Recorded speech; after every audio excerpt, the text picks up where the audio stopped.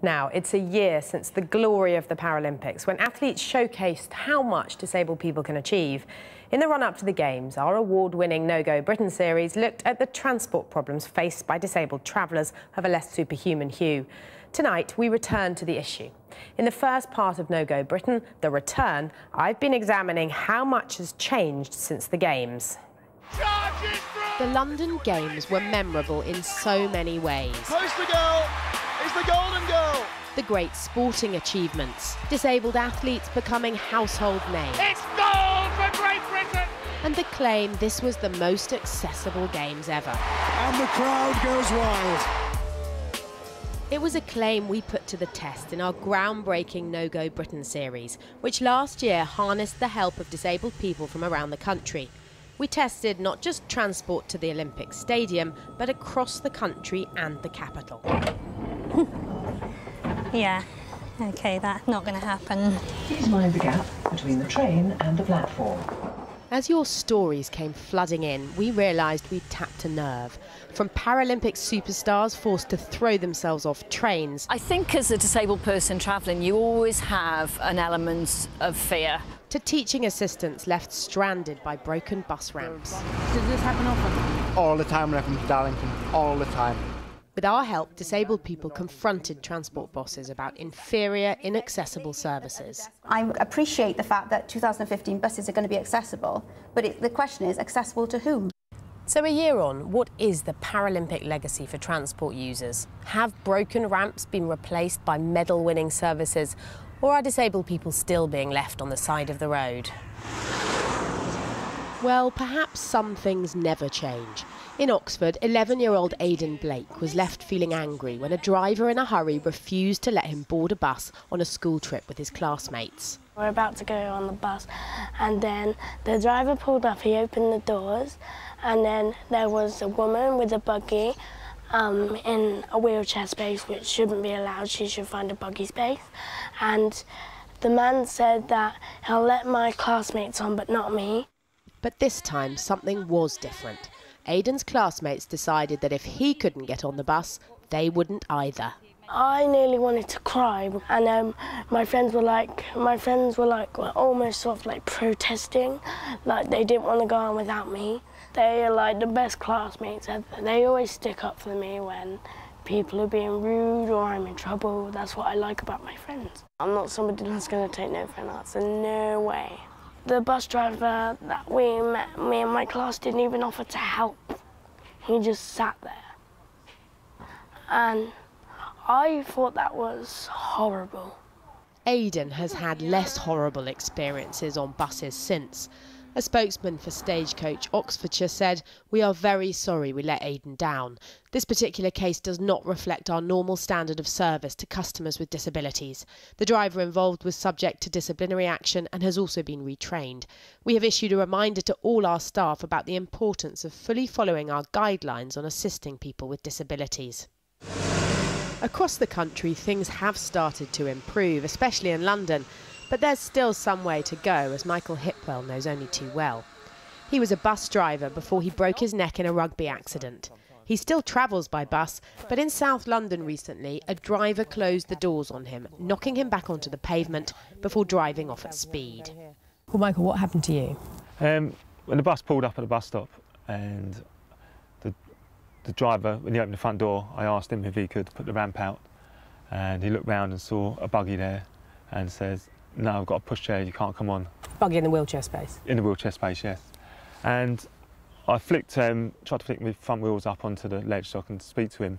I just got my foot plate up, and I said to him what I normally would do in that situation, where how we can both get in, I can get in the space and the buggy in front of me.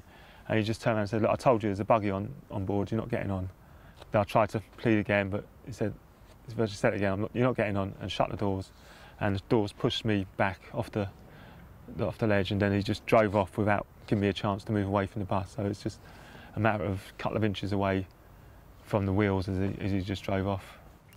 The driver in Michael's case has been sent for retraining, but all new drivers should have already done the course. And today, TfL have invited Michael in to attend a disability awareness training workshop to see how it's done.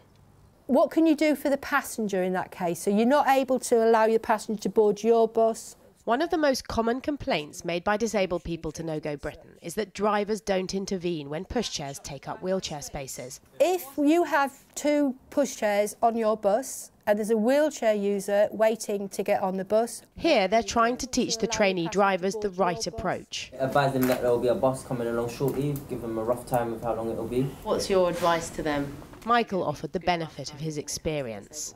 What we do, don't patronise people. Everyone wants to get on and live their life, and people with disabilities the same. When you do that for the first time, it's a bit daunting. This new driver found the session helpful. It's always been a taboo, you know, or I don't know what to say, but now I feel more confident. What, that you will be able to speak in the right way to people, or what? That I'll be able to speak in the right way. Before it was more of a patronising, oh, are you okay? But now it's going to be, you know, positive and, you know, ask rather than just assume. And a year on, there are signs of a real Paralympic legacy. An advertising campaign has encouraged people with buggies to make way for wheelchair users. And some tube stations have humps and ramps so disabled people can get on and off. But the fight goes on.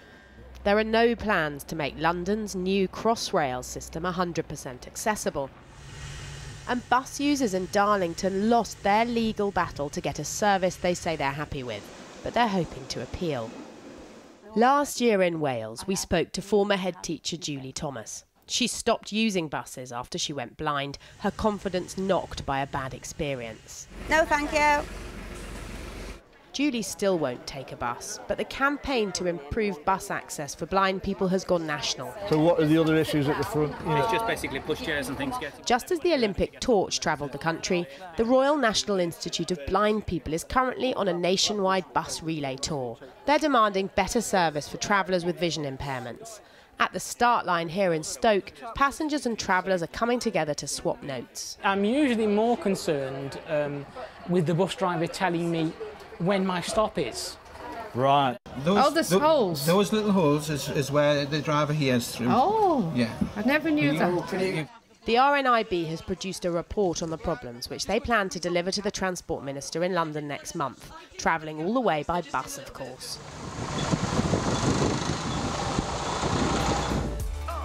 You can chart their progress online, where we've also been asking you for your stories. Has the Paralympic glow made Britain less no-go for you? And once again, you've been sending us your stories from all over the country. In a repeat of the online experiment we pioneered last year, we asked disabled travellers to tell us about their experiences of travel over the past 24 hours to see what's changed since the 2012 Games. And it's provided an unscientific but revealing snapshot. Many people have been describing the same old problems. Elizabeth Harrison tweeted to share her train travel frustrations, saying, ironic, 2 posters with Paralympians on Norbiton Station on a platform only accessible by steps. That's something Norbiton deny. Andrew Chatterton told us boarded a bus via the ramp, but now it won't go in again and the alarm is sounding persistently. Some passengers tweeted photos. Christiana Link sent us this one of the London Underground, explaining both wide gates for exit only and no staff at the ticket gates at Bermondsey. Elsewhere, others complained about unhelpful bus drivers, broken lifts and bumpy footpaths. We've spoken to some of the transport companies involved who tell us they are making progress. And there were lots of good experiences in the mix. Zoe Lee tweeted, great help from bus driver today in Huddersfield when he lowered bus for my partially sighted son. He also waited for him to be seated before setting off. And Fibro Girl told us, train staff lovely, assistants worked lovely. Although she added, people using my booked wheelchair space as an overflow luggage store, not lovely.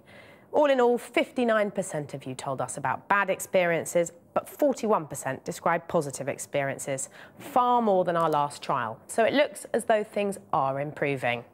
On Friday, we'll be live from the Olympic Park discussing all these issues, the legacy of the Games, your tweets and whether anything's changed. And remember this? Jelly babies. Chocolate bonbons. Mint handbags. Bonbons. Love hearts. Last year, I met the youngsters with learning disabilities running a sweet shop. Tomorrow, I'll be back with them, looking at the barriers to work faced by disabled people.